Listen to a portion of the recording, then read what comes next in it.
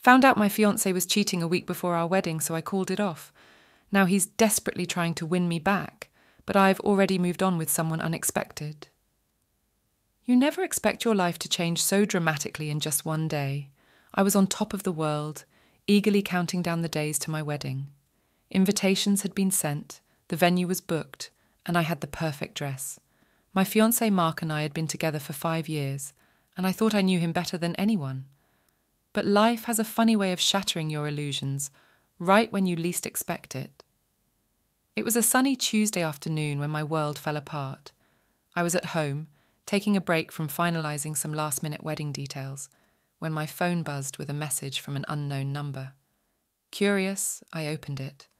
The message was short, just a few words and a picture, but it was enough to turn my stomach.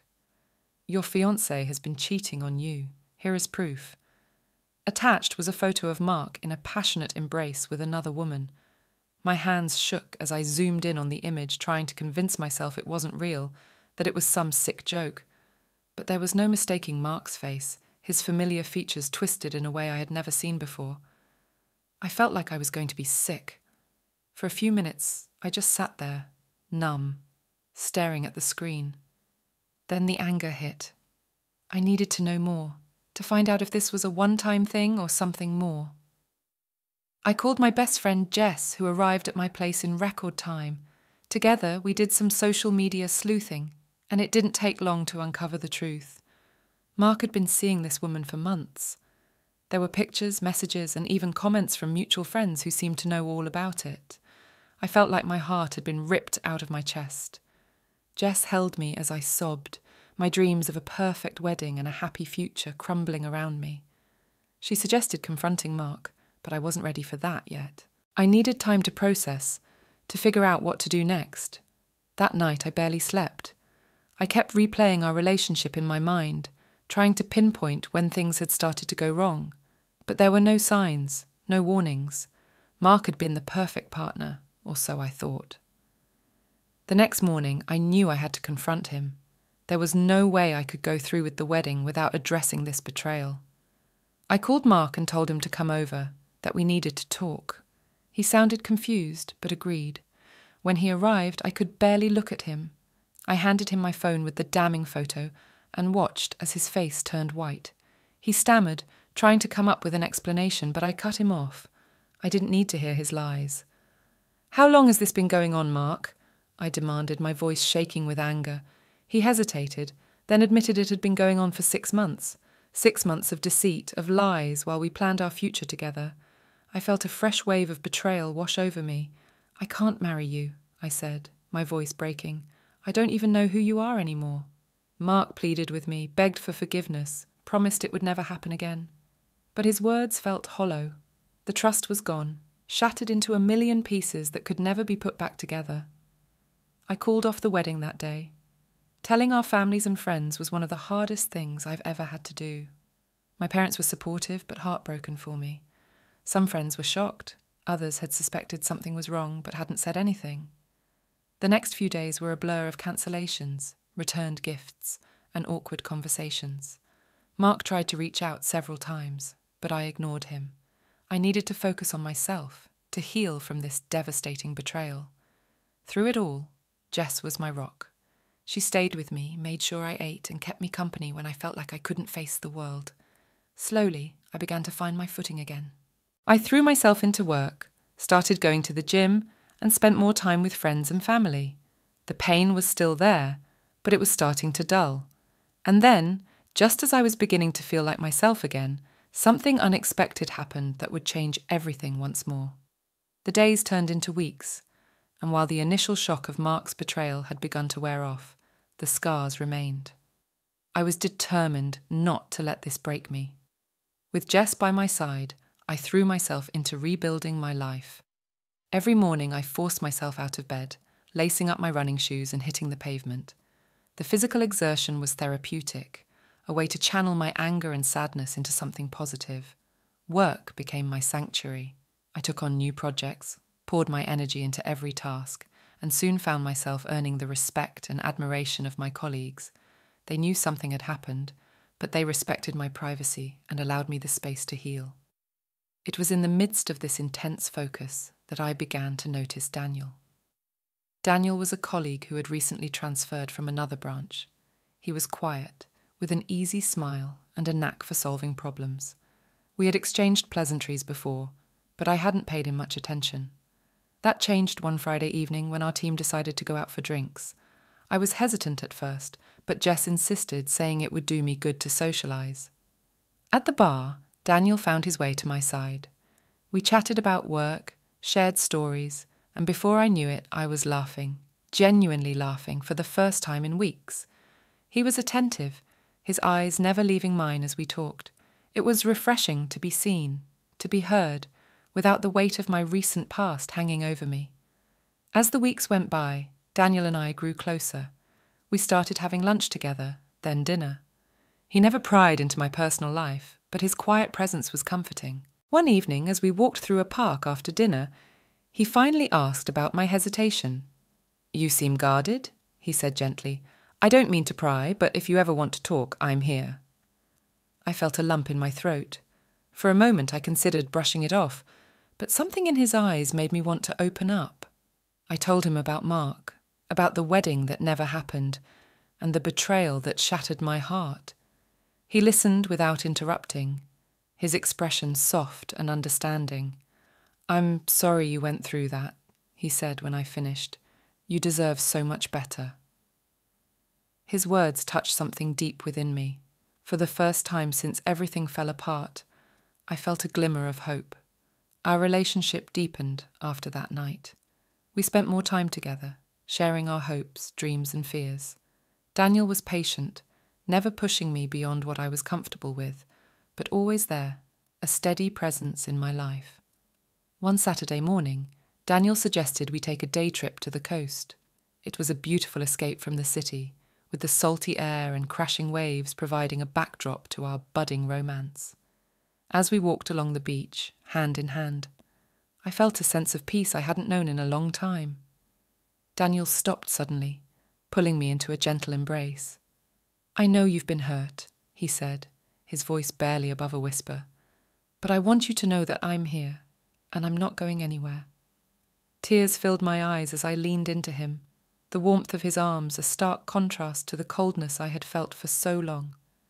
For the first time, I allowed myself to hope for a future, one where I could be happy and loved without fear.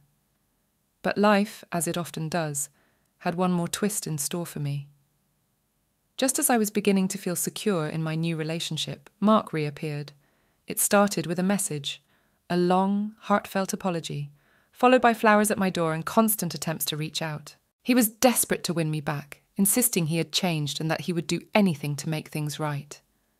At first I ignored him, but his persistence was hard to shake. He showed up at my office one afternoon, begging for a chance to talk. My colleagues watched in awkward silence as I led him to a private conference room. His eyes were red, his face drawn. He looked like a man who had lost everything. "Please, just hear me out," he pleaded. "I know I hurt you, but I can't live without you. I've made a terrible mistake, and I need you to give me another chance."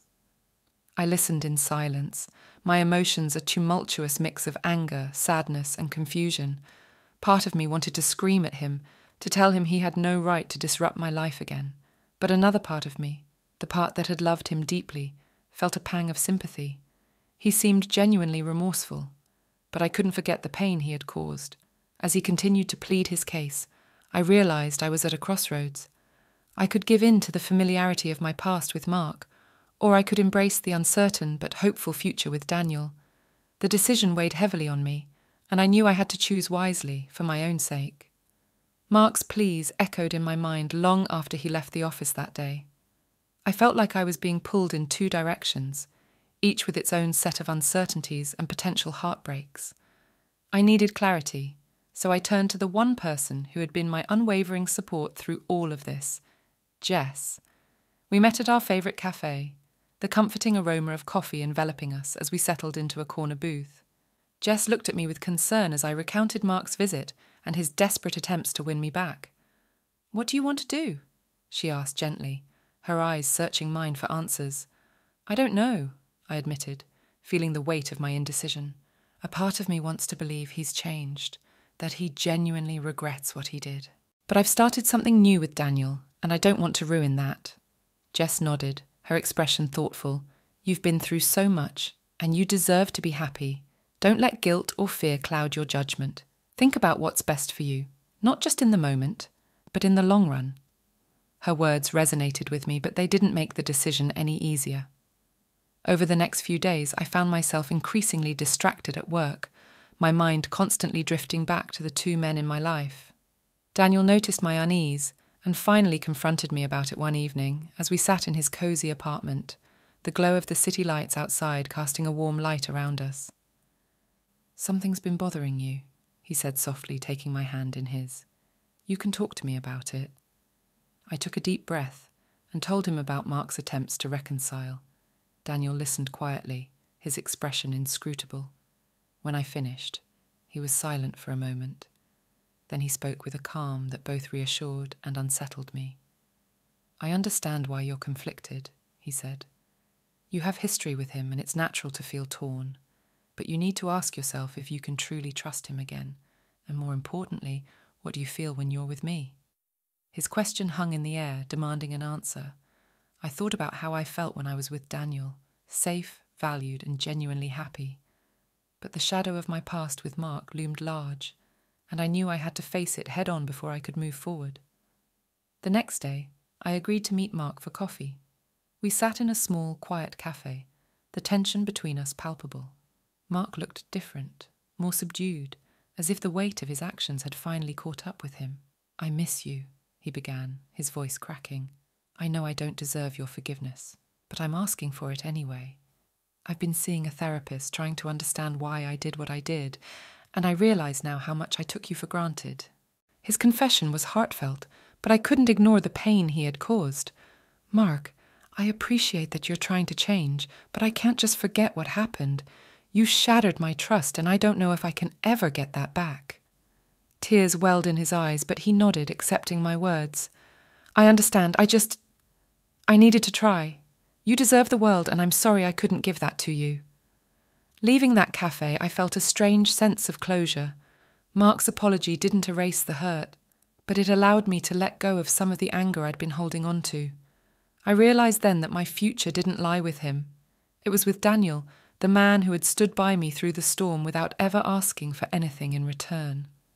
I called Daniel that evening and asked him to meet me at the park where we had first opened up to each other. As we walked along the familiar path, I took his hand and told him everything. My meeting with Mark, my decision, and my hopes for our future together.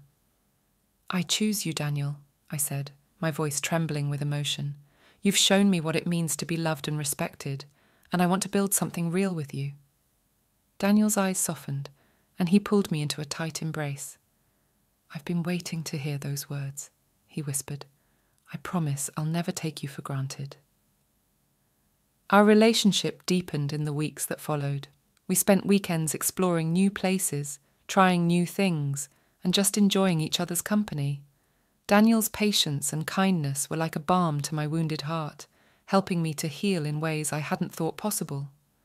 However, the past has a way of lingering, and just when I thought I was free of Mark's influence, he made one last desperate attempt to win me back. It was a rainy Sunday afternoon when he showed up at my door, drenched and desperate. His eyes were wild, his voice frantic. "Please, give me another chance," he begged. "I've changed, I swear. I'll do anything to prove it to you." I stood there, torn between the man I had once loved and the future I was building with Daniel. This time, I knew I had to make a definitive choice, not just for my sake, but for everyone involved. Mark stood on my doorstep, rain pouring down around him, his eyes filled with a desperate hope that tugged at my heartstrings. I took a deep breath, steadying myself. This was it, the moment where I had to firmly close one chapter of my life to fully embrace another. "Mark," I began, my voice steady but gentle. "I understand you're sorry and that you're trying to change. But this isn't just about forgiveness. It's about trust, and you broke that in a way that can't be easily repaired." His shoulders slumped, the rain plastering his hair to his forehead. "I know," he whispered. I can't accept losing you." I stepped forward, placing a hand on his arm. You have to, I said softly. I've moved on, and I think you need to do the same. We both deserve a fresh start, even if it's not together. Mark nodded, tears mixing with the rain on his face. I wish you all the happiness in the world, he said, his voice cracking with emotion. I'm sorry for everything. I wish you the best too, Mark, I replied. Goodbye. I watched as he turned and walked away, disappearing into the rain-soaked streets. A part of me felt a profound sense of relief. I had finally closed the door on that painful chapter of my life, and it was time to fully embrace the new one. Later that evening, I called Daniel and asked him to come over. When he arrived, I could see the concern in his eyes, but I quickly reassured him with a smile. We sat together on the couch, and I told him about my final conversation with Mark. It's over, I said. I chose you, Daniel. I want to build a future with you.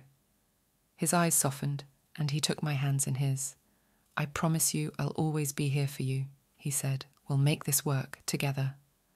With Mark out of my life, I felt an incredible sense of freedom. Daniel and I continued to grow closer, our bond deepening with each passing day. We shared our dreams, planned trips, and spent countless hours just enjoying each other's company. It was a relationship built on trust, respect, and a deep, abiding love. A few months later, Daniel surprised me with a weekend getaway to a beautiful lakeside cabin. It was a serene escape from the hustle and bustle of the city, a perfect setting for the next chapter of our lives. As we sat by the lake one evening, watching the sunset, Daniel turned to me with a serious expression. I have something for you, he said, reaching into his pocket. My heart skipped a beat as he pulled out a small velvet box. He opened it to reveal a delicate, sparkling ring. I know we've both been through a lot, he began, but I can't imagine my life without you. Will you marry me? Tears of joy filled my eyes as I nodded, unable to speak. He slipped the ring onto my finger, and we sealed our commitment with a kiss under the fading light of the day. Our wedding was a small, intimate affair, attended by close friends and family. Jess, of course, was my maid of honour, beaming with pride as she stood by my side. As I walked down the aisle towards Daniel, I felt an overwhelming sense of peace and happiness. This was where I was meant to be, with the man who had shown me what true love and partnership looked like. In the months that followed, Daniel and I built a life together filled with love, laughter, and mutual respect. We faced challenges, of course, but we tackled them together, always supporting and uplifting each other. Reflecting on my journey, I realised how far I had come since that fateful day when I discovered Mark's betrayal. What had initially seemed like the end of my world had become the catalyst for an incredible transformation. I had found strength I didn't know I had, and discovered a love that was true and enduring. To anyone reading this, thank you for sharing this journey with me. Life has a way of surprising us, often when we least expect it. Trust in yourself, embrace the people who lift you up, and never be afraid to close one door so that another, even better one can open. I'd love to hear your thoughts or any similar experiences you've had. Let's keep this conversation going and support each other through life's ups and downs.